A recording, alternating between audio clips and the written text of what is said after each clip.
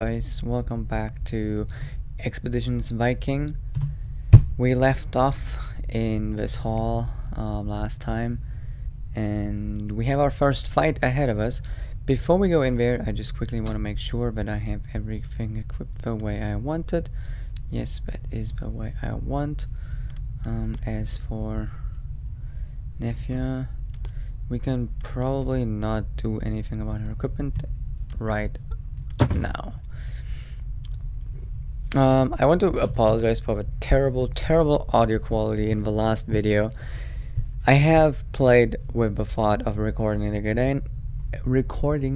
again, but I've come to the conclusion that I would not do that. Instead, we're just going to go on with the series. I do not feel like playing for all of it again.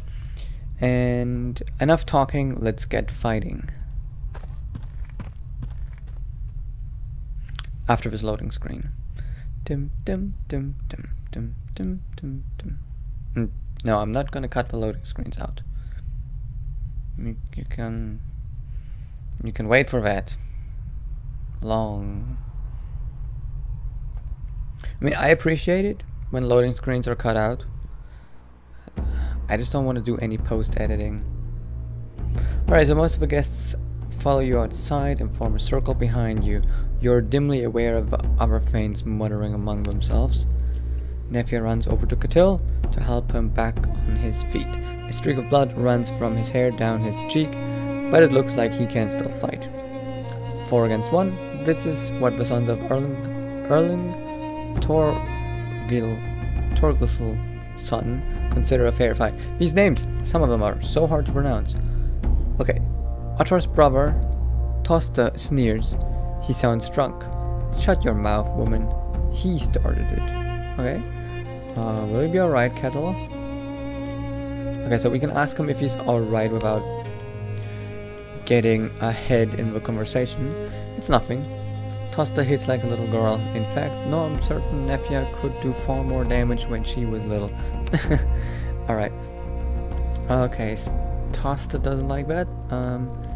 So, what am I gonna say? You snakes, you will die for this. If you crave a fight so much, there are proper ways to handle this. Does your father know you're here destroying his name? I think that is probably what I should say. It kind of sounds bad, like, oh, I'm gonna tell your dad. But at the same time, thinking back, yes, I'm pretty sure their father would not like this. Even if he had a grudge, I'm pretty sure he wouldn't want to openly do something such as this. I think let's go with the second one. Okay, when Aslife is our Thane, he can judge your honor and what happens here tonight. You've gone too far, Ottar. There is no honor in this. I must take Isolda's side here. Huh. Okay, so Aslife joins us.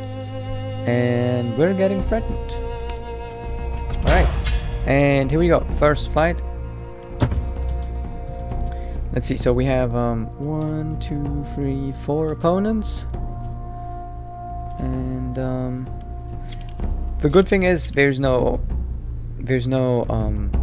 order in which you have to use your characters. You can use them all at the same time, but that can be a bit weird sometimes. Like, sometimes I wish there was an order, like you move one character, enemy moves one character, you move one character, enemy moves one character, or something like that. But actually, in Vikings it works like this, that if you ambush, you have the first attack. If you get ambushed, the enemy has the first attack. And I'm not sure what happens if it's like a fight that happens from a conversation. I think it depends. So we have 2 melee fighters here. We have a untrained level 0, an experienced warrior, untrained hunter, and untrained. So the biggest threat is Ottar over here. So we probably want to go in on him. And while we're doing that, we want to keep this guy from attacking us. So we will start with Catil, and we're gonna start with Cripple. And what percentage do we have here? Oh, it's down there. This can be sometimes a bit annoying, but the tooltip, you know, the tooltip sometimes does this. When you're looking like this, it does this. So sometimes that's a bit annoying. The tooltip isn't really. Oh wait, if you're just far enough away, it actually does swap to that. It actually does swap positions. Okay, so we have a 83% chance. So what we want to do is we want to use ranging shot.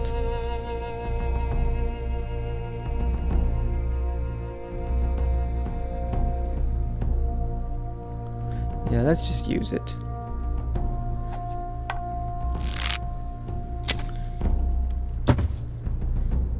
And now I'm pretty sure that should be a bit higher. No, it's 95. It's the way this RPG works is sometimes a little funny. Like the distance is really not that far. He's not behind any cover, but we had to use ranging shot to boost us a 10% chance here. So we're just gonna use cripple.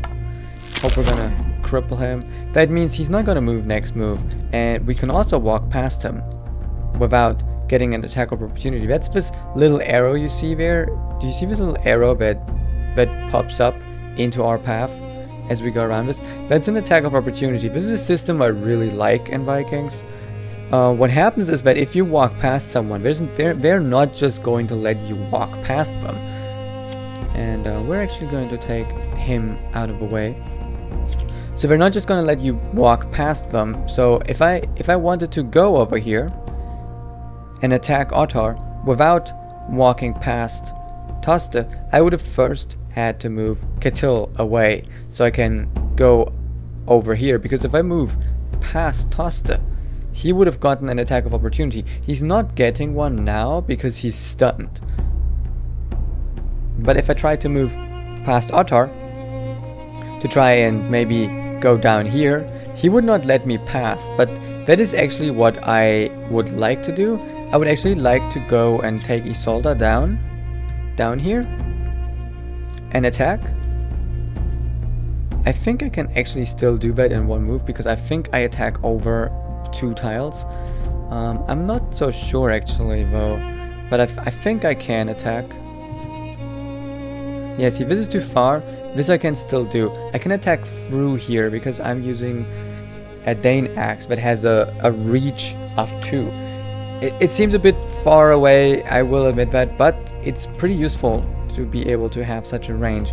We could also use Nefja. She can also attack from that range, but I would like her to stay up here and help kill Ottar. Although maybe we should do it the other way around. Maybe we should take Nefja down here and use Isolde over here. Alright, let's just first do this.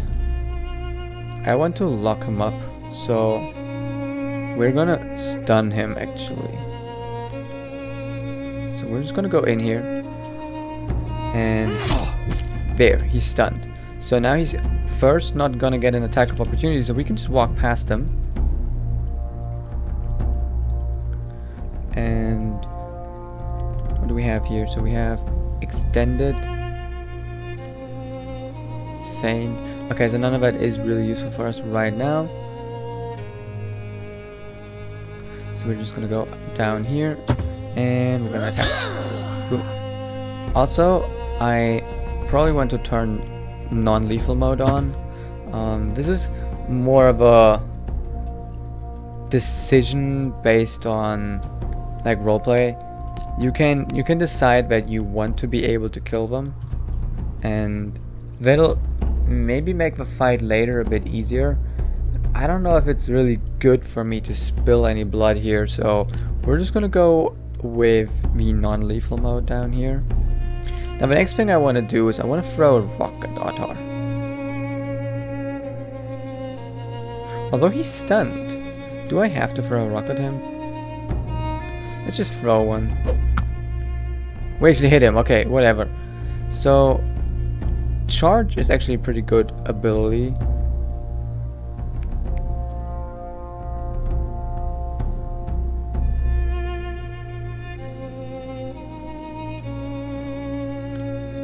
If you're further away. So charge will do this amount. This will do that amount. I think this is better right now. So let's use that. But now I'm unbalanced because that was a huge swing. So unbalanced. What does that mean again? I think it probably means that I lose a turn, or that I actually don't remember. Anyway, end turn. So now we're gonna get demoralized, and he's probably gonna take a shot at her. Yeah, and all of them lost their turns. So we're just gonna do the same thing again here. We're just gonna activate cripple. He's crippled, can't move, and now we're just gonna take Ottar out here with us life. But yeah, he's not down. It's just, you know, just can't move anymore.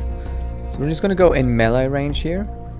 I actually forgot to do that the last round. I should have done that because what that does, if you get into an archer's melee range, he would trigger an attack of opportunity if he tries to walk away, obviously, because he's directly next to you. You can't just turn his back on you and walk away. See, and I'm unbalanced, which means I can actually not move. I think I would be able to attack, but I can only do it from where I'm standing. So what I'll do instead is that I will actually go and walk past that guy because he's crippled, and put myself into melee range for that guy. So if he wants to move, I get an attack of opportunity. Alright. I think we're gonna move Ketil over here, and we are moving Aslov down here. So he's standing in the way of the archer. It's not really so important. I don't think this archer is really going to shoot, but sometimes that's pretty good if you just put your tank in the way. And we're just going to end the turn. Right, so demoralize, because he did not want to move. I don't know why he didn't attack. That would have been smarter, but whatever. And as you could see, the archer did not move away, just used the melee attack, and that basically, you know, takes him down. That bird that just flew by startled me for a moment. That was, okay, so let's just throw a rock here. So we missed, harried, and now we're gonna do a lot more damage. I'm just gonna do that same thing. We're unbalanced again, but should be fine. Should be fine. Now we're gonna take Ass Life, stun, and we're gonna use Kettle to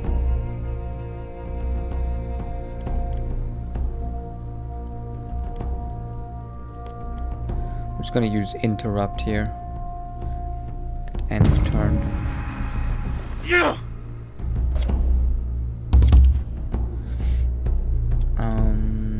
Now we can probably attack over here with Nefia. Boom.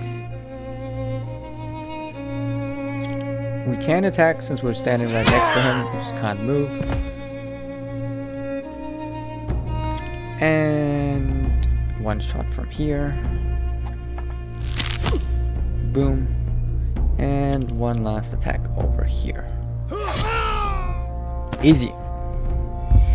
We did take some damage on Nefia, but other than that, I think we got out of this unscathed. unscathed. There's no injuries though, other than the one that Catil received from being hit over the head with a vase, but that happened before the fight. You can get injuries in fights, lasting injuries, and you'll have to treat them, or they get worse, there might be an infection, all sorts of things, bad things. So the better thing is to try to use whatever crowd control abilities you have, like stuns, kicks, cripples, to try to not take as many hits as possible. Because even if you survive, even if you can take the damage and survive, it's probably still better to simply try to not get hit, or as little as possible. You want to try to get hit on your shields. You want to try to, you know, not sustain any injuries, because they can really slow you down by having to treat those wounds. Anyway, we killed no one, so they are all getting up, and I think now we're gonna get a choice. Other surviving brothers are slowly getting to their feet as well. None of them have any fight left in them. Nephew regards the survivor with a mixture of disdain and sadness. What do we do with them? So we could now execute them, which might make a future fight or a future confrontation with them easier, but it may also put a dent in our honor, because this is a funeral feast. Even though they started it, it would be not very honorable to kill them here. They did an unhonorable thing, so we don't have to go down to their level. Of course I do want to execute them, but I just think diplomatically speaking it's better to go with a lower route. But I have decided that I want to play this playthrough very aggressively. I want to play this aggressively and honestly, very brashly and harshly. I want to make a character that doesn't take no for an answer, and that cares little about, you know, her own honor, and she takes everyone down who gets in her way. So we're just gonna execute them, even though I would prefer to go with the diplomatic way here. But I have decided that she's gonna be ruthless. We're gonna see how that goes. It may go completely wrong. We may suffer from this, but that's what I decided would be more interesting to play, because the last time I played, I went with a diplomatic route almost every time I could. This time around, we're gonna execute people that don't join us and people that wrong us, unless, you know, they can convince us otherwise. The grim work does not take long. Your guests look on solemnly as the snow in front of your feast hall turns red with the blood of the farmers. If any of them doubted your resolve before, now they see what you are made of.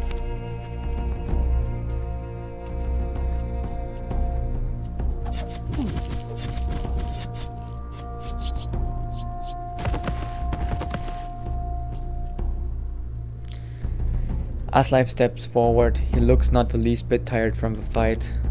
I supported you here tonight because Attar and his brothers were out of line. It is not the way of our clan to kill each other in drunken brawls. Isolde, daughter of Fenris, I challenge you to a duel for the position of Thane. Can you believe him? It's his right to issue such a challenge. His timing could be better though. And we can ask him why he challenges us. And you can read that if you want, but it's just more of the same, and we're simply gonna accept the challenge. Continue. There. Before you wonder, we would have gotten that duel anyway. It's not like killing them or sparing them would have changed anything. We got some skill points, so that's nice. We can also talk to a few people around here, as you can see. We can talk to Astrid, and we can talk to Hogade, or Hogada, whatever, Katil, Nefia. I think I want to talk to Katil first. I can't believe it came to this. A man that bitter with sons that stupid. That's just a matter of time. It feels like the whole clan has turned against me. These tensions have simmered for a long time. Fenris was a controversial Thane. Those he angered fear that you bring the change they desire. It's not your fault. What actually happened here? I heard loud voices and went to take a look. They were all out here with their weapons having some argument over whether or not to set fire to the hall. Yeah, see, they wanted to kill us all inside. Serves them right.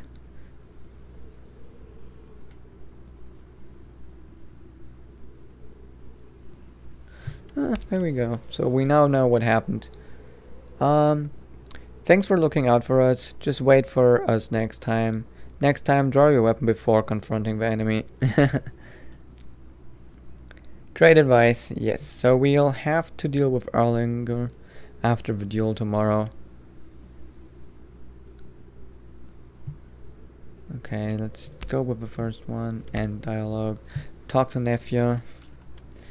Let me fight him. Oh, so she wants to take the duel. In my case, in my stead. No, but I can handle him. And yeah, I have to take this fight myself. No. That's just not good enough for me. Yeah, just make sure you don't die. Alright, next conversation. Dark Eyes sees you up under elaborately braided hair. There's something mysterious and dangerous about this woman. You made short work of those mules. Woman after my own heart. How's that? Nobody fucks with me and lives. You seem to be similar inclined. Yeah, but I took no pleasure in that fight. No pleasure, no, but satisfaction, surely. A well-deserved victory. I think it was. I'm glad I got a chance to meet you now. I'm sure this won't be the last time we see each other. If I remember correctly, she was School Skullcleaver's housecarl. Alright. Kind of a mysterious... Yeah, there he is, School. Can't talk to him. Be kind of funny if this game had like a forced attack. You know, like if I could attack him forcefully and I could now take out School and Hogada. That would be funny if that was possible, but it's sadly not possible. I would like to know what happens if I now take out School and Halfdan. Let's look at this thing. An unfinished runestone with only a few grooves carved to contain words. Alright, so there's that. We do have a few things we can pick up around here. We do have the corpses that we can loot, and a few boxes and a few things out here. So that's probably something that I am going to do off screen. For now, we're going to talk with Astrid, our mother. Your mother wraps you in a warm embrace. There's a hint of tears in her eyes. Well fought, my child. Your father would be so proud. The clan is at war with itself. Was father really such a poor Thane? Fenris was always more of a warrior than a leader, but he was no worse than most. This isn't really about him, it's about ambition and greed. There'll be another fight tomorrow.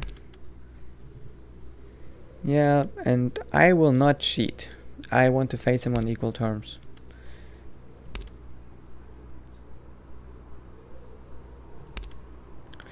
Okay, so I can either get some poison or some stuff. but I think we're just not gonna do any of that. We may talk to them, but I don't think I'm gonna use anything. Let's just pick up a few things. Okay, we got some caltrops.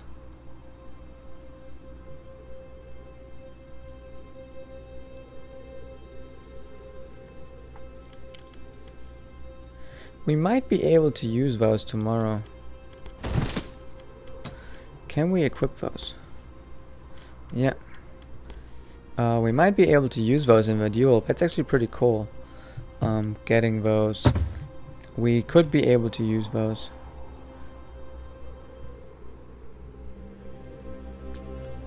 One thing that's interesting to note here, or at least I find it interesting, is that... Oh, there she is. I thought she wasn't out here, but seems now that we triggered that conversation, she appeared out here. Runghild. Okay, so we also got some numbing tincture. Restores hit points at the end of every turn for 3 turns, but slows the user by 2 moves. That might also be interesting for tomorrow's fight. So I guess... Come on. Does not want to let me click it. There. Some rope. Oh, no, I wanted to pick that up.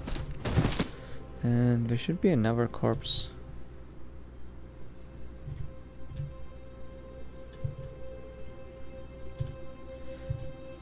Somehow the corpses aren't really that clear to see right now for me. I don't know.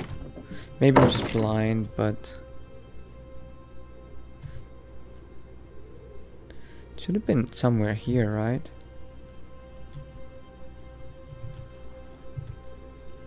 Or did I loot it already? Yeah, I think it's there, but I already looted it. There.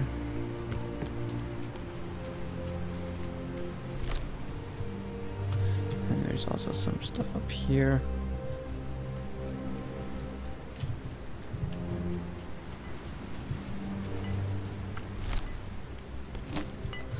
We wanted to pick that up. A box up here. This is really not all that useful for us right now.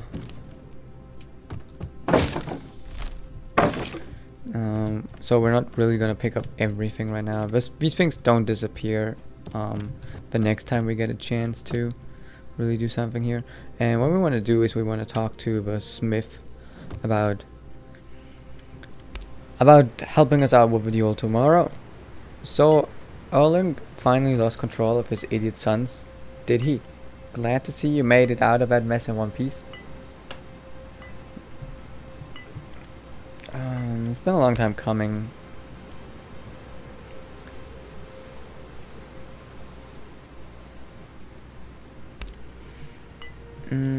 Yeah, now... Yeah, he wishes we wouldn't have to kill them, but under the circumstances, I'm not sure how it could have been avoided. At least, you know, we don't seem to have antagonized ourselves too much. We haven't gained too much infamy yet, but infamy is really the name of the series. I really want to become infamous with Isolder for do not cross me or I will cross you. So we're just gonna go ahead and ask if there's anything he can do for me. And I don't plan to kill him. I just have to beat him to defend my seat. And such things rarely go according to plan. We could use sense to talk some sense into him. And the problem is we don't really have a lot of sense.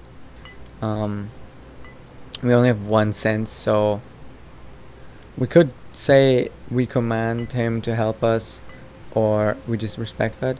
But I think we should try. I don't know if this is a random thing or if we just need 1 sense.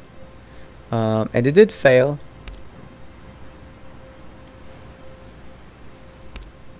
So I don't know if maybe you can save before that and get it done. I think we can talk to Sigurd about a trap. I don't really feel like it though. I don't feel like using a trap to win. And we could also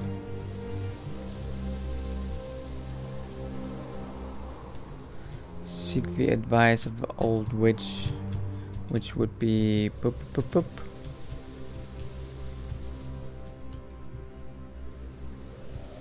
Down here.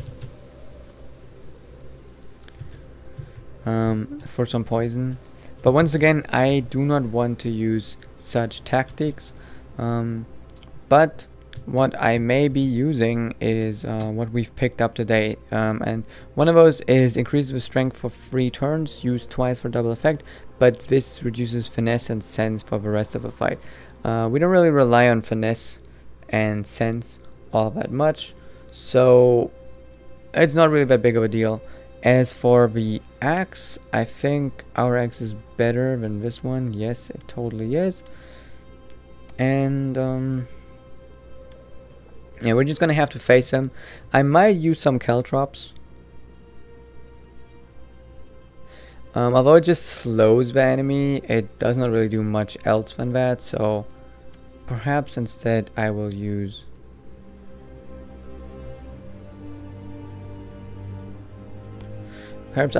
this instead.